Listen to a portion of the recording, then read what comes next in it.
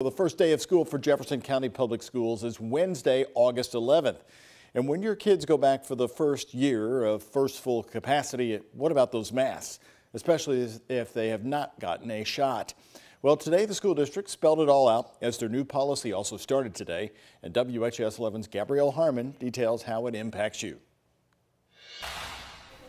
But we felt this was a step we had to take, being that the CDC put this guidance out on Friday with the words "should wear masks if unvaccinated." Pretty clear for us. On Monday, Jefferson County Public Schools started following new mask guidance for students and staff members. It comes after the CDC released new guidelines on Friday, requiring all staff and students in schools across the country to wear a mask if they are not fully vaccinated while inside school property. It's a controversial issue across the United States, without a doubt.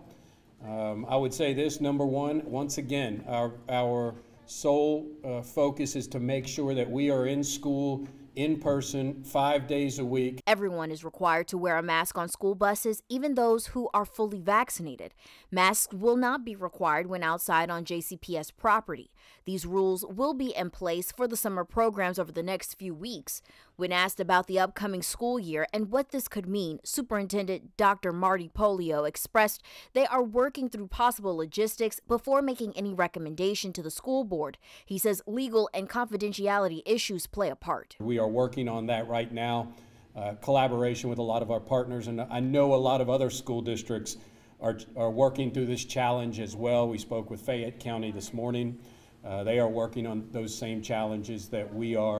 JCPS school board is expected to meet and determine safety and mask requirements for unvaccinated students for the upcoming 2021-2022 school year. The meeting is slated for July 27th. For WHAS 11, I'm Gabrielle Harmon.